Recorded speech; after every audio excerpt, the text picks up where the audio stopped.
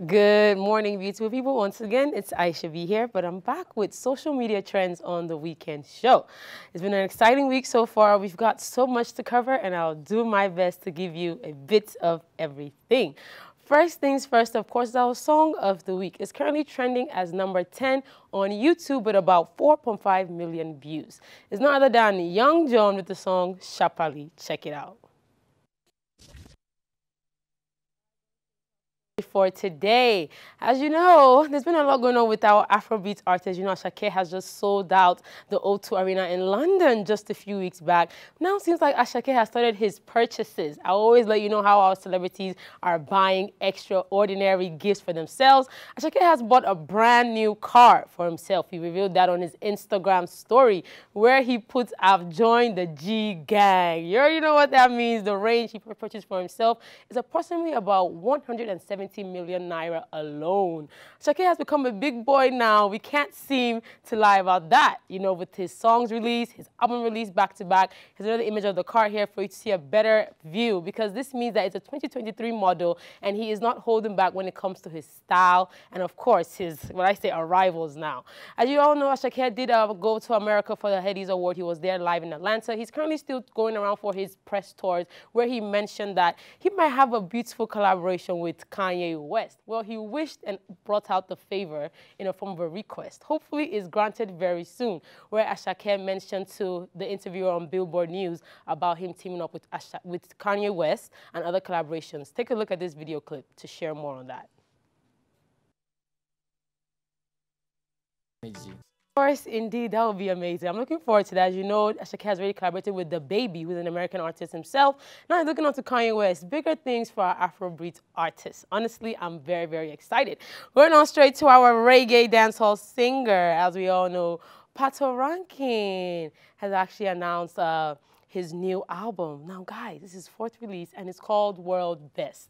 Pato Rankin has been, of course, very sensational. He has released his much anticipated album called World Best, which features 4 of his previously released songs titled Higher, Abobi, Tonight, featuring Popcan, and Kolo Kolo, our very popular song.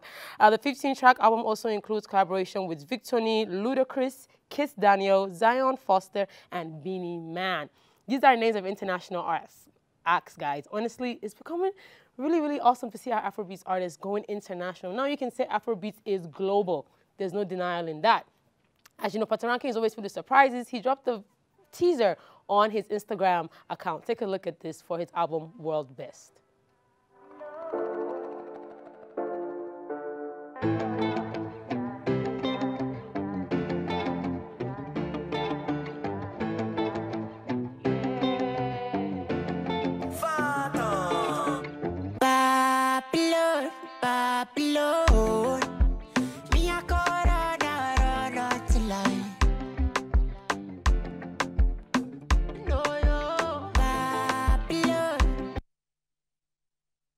A bit of a teaser to tell you the kind of music you should expect from Pato Rankin. He also mentioned World Best out today, September 6th.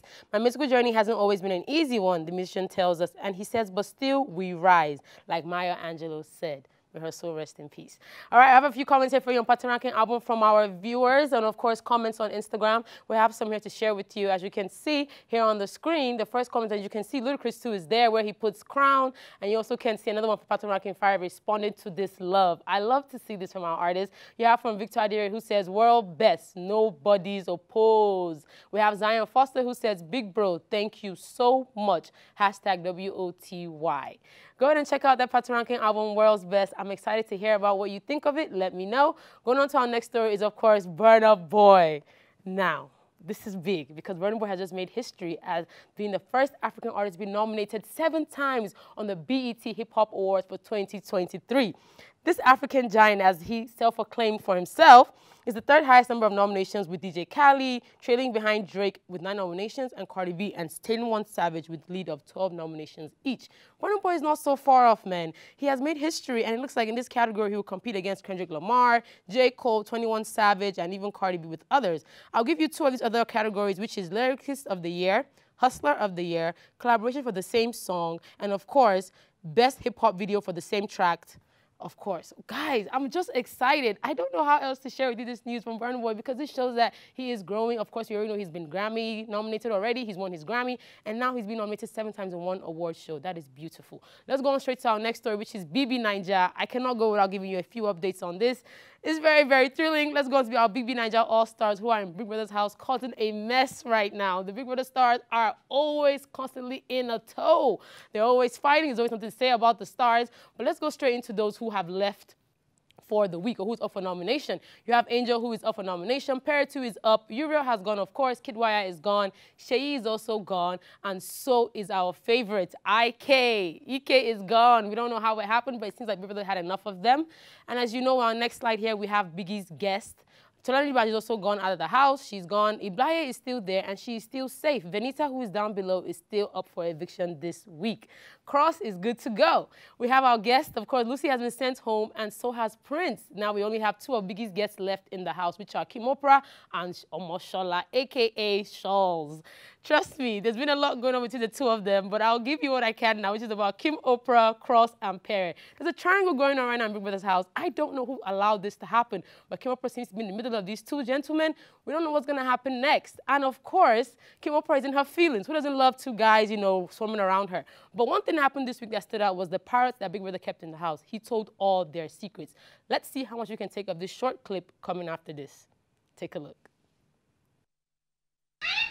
Kim chose Cross because he gave her space. If you put the both of them on a scale, no babe will pick C over P, and Pereira is very fine.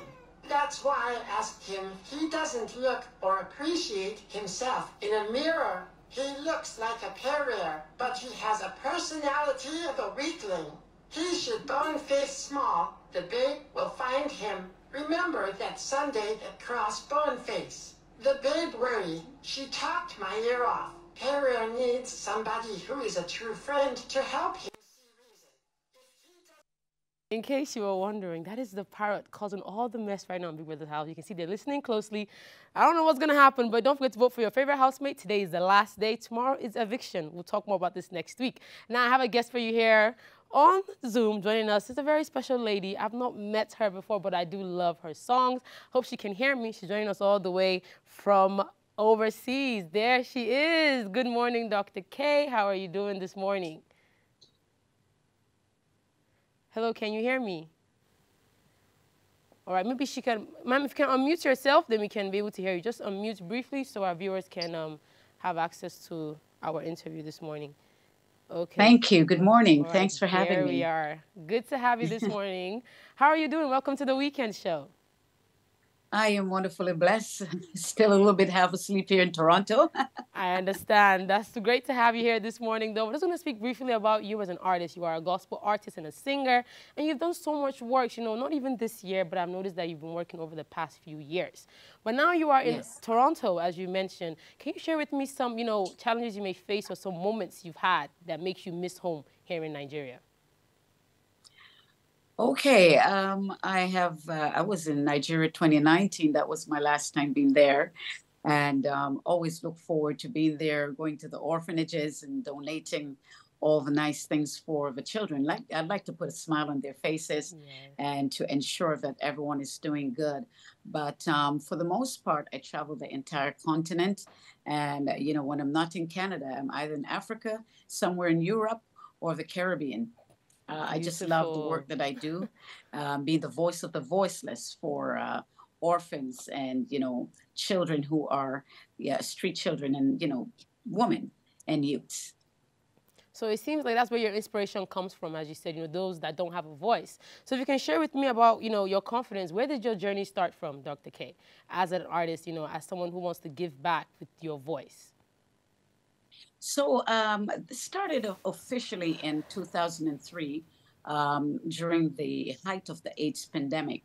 I visited West Africa, which included Ghana and Nigeria. And it was at that point where I was very moved. I did a few concerts in Lagos and also in Accra. And, I was asked as an artist, how would I be able to help with this crisis? And so when I came back to Canada, I formed the K. Morris Foundation, registered it. And so we were able to broker $1.5 million in antiretroviral drugs for Wow, that AIDS is victims. great. And so, yes, we became a part of the solution to the AIDS crisis in Africa. That's so beautiful. We're having a views of your current or your song, which is The Greatest Love Story. Before I let you go, Yes. Dr. K, you have to give me some sort of a backstory to how you came about that, The Greatest Love Story. It's a beautiful title. What about that, gave you an exciting time making that particular song?